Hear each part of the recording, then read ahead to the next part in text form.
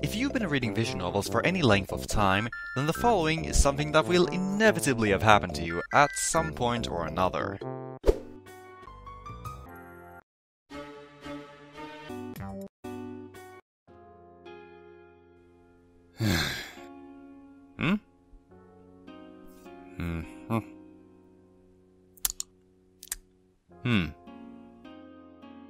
Okay.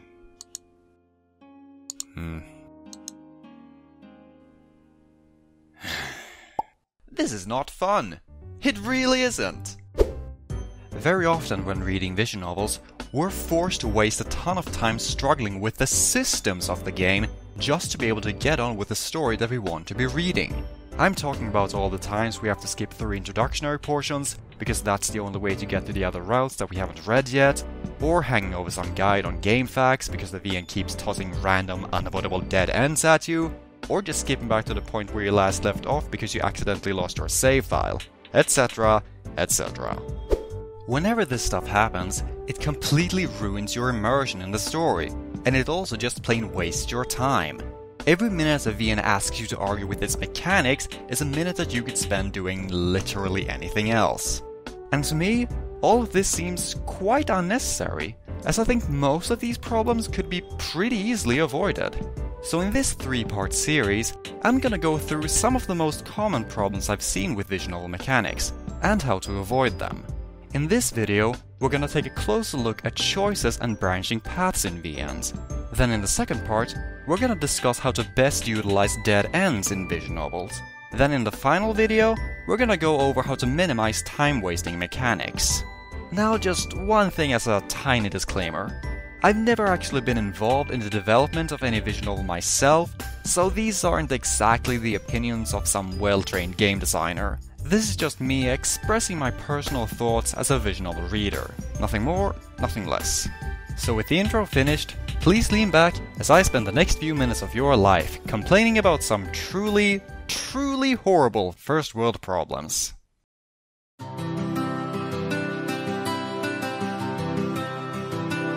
Choices and branching paths can be pretty powerful tools of storytelling.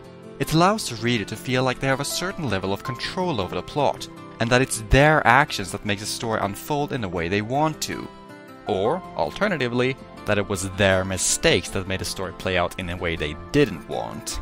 And, naturally, it also allows the reader to pick and choose which part of the novel they want to experience, and still feel like they got a complete story.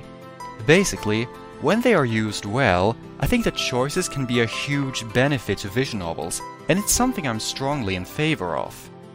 When they are used well. See, way too often, I feel like a lot of VNs seem to just force in a system of choices, just for the sake of having them.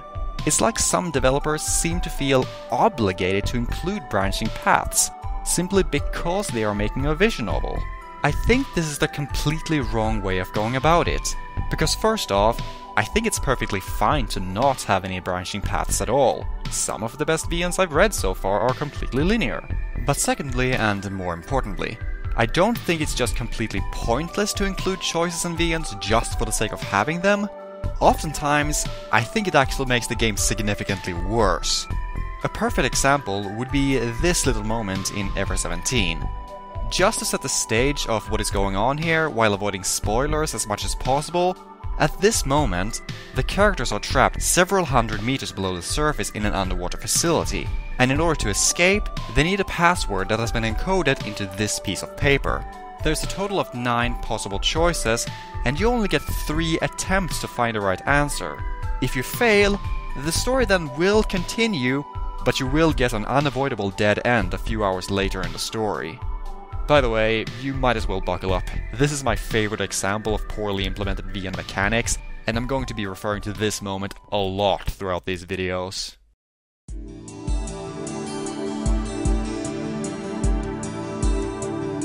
So why exactly is this such bad design? Well, for starters, it's basically completely arbitrary. Look at the options that are available to you. Turn it over, turn it upside down, wad it up? How are you supposed to know which one of these are more correct than the others? The short answer is, you can't.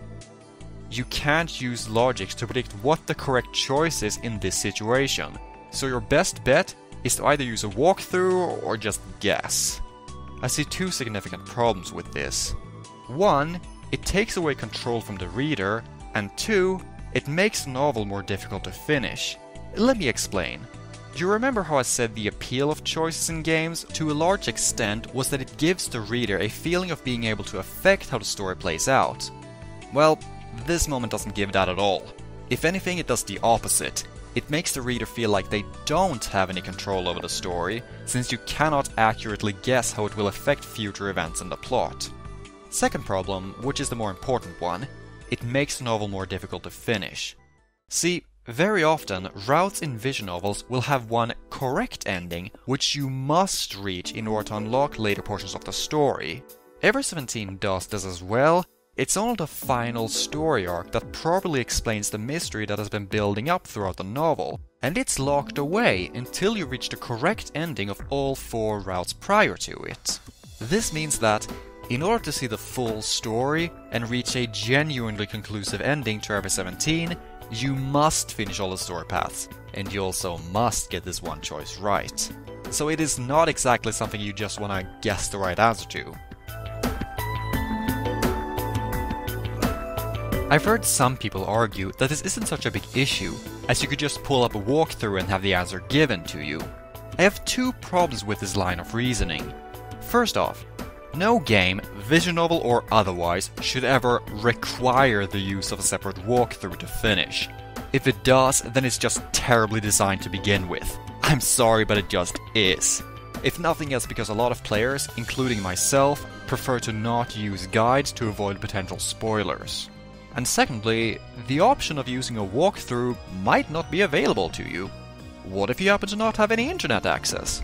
Or what if you happen to be playing a VN that has just been released, and there just hasn't been enough time for anyone to even write a walkthrough? Well, in either of those cases, you're gonna end up being very frustrated for the rest of your evening.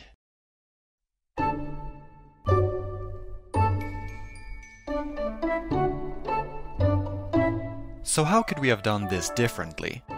Well, when creating branching storylines, I think it's really important to always ensure that the reader can have a decent idea of how their choices are going to affect the story, that they're not just forced to guess what the correct answer is. Going back to the paper choice in Ever 17 again, imagine this scenario. Say that the characters had realized that the code was on the paper, but the player character was not the one given the task of cracking the code. Instead, you're given the choice of picking someone else from your crew to decrypt the text.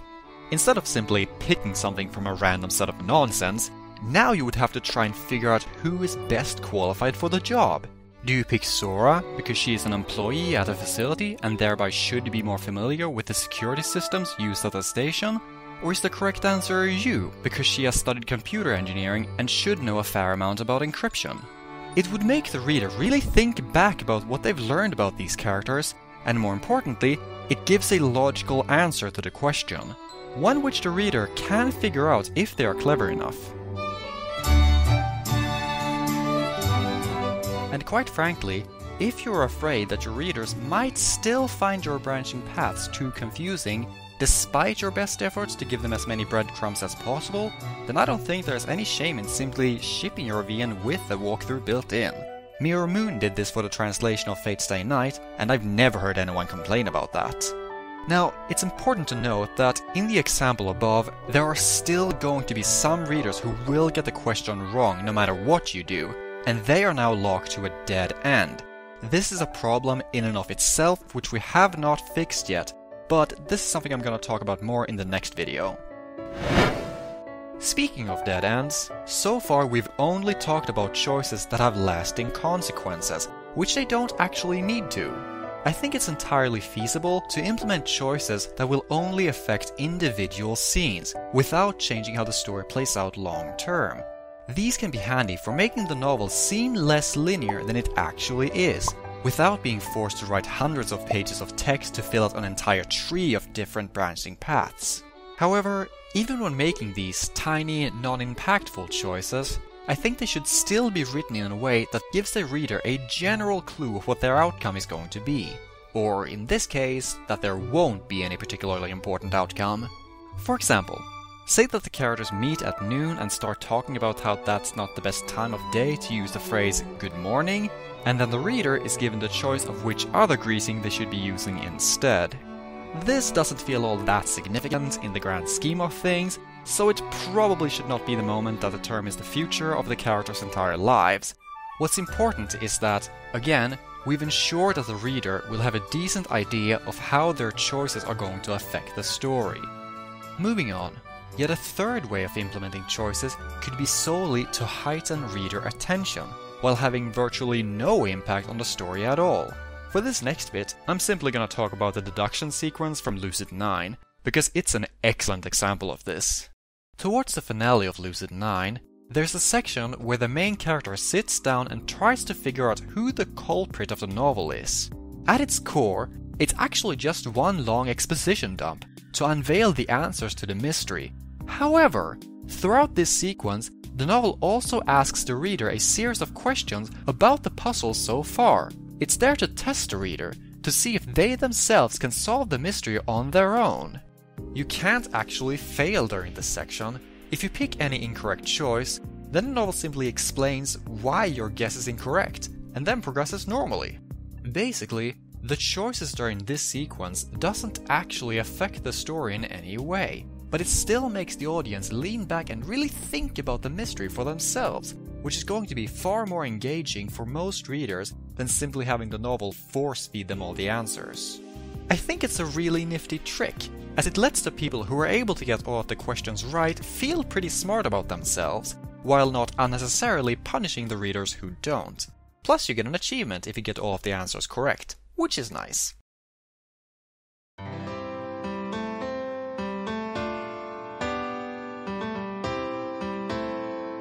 There you have it. Those are some of my personal thoughts on how choices in vision novels can be best implemented. Like I said previously, choices can be a huge benefit to vision novels, but they shouldn't be forced in just for the sake of having them. If they serve no purpose, then they're better left out completely in favor of simply creating a linear VN. Furthermore, arbitrary choices will often be an outright detriment to the novel, since they will rarely add anything to the story, and it will also make it more difficult for the reader to actually finish the novel. Next time, we're gonna look into what happens after you pick an incorrect choice, and how dead ends can be written to feel like a tiny reward, rather than a punishment for the reader. So until then, take care. That special day.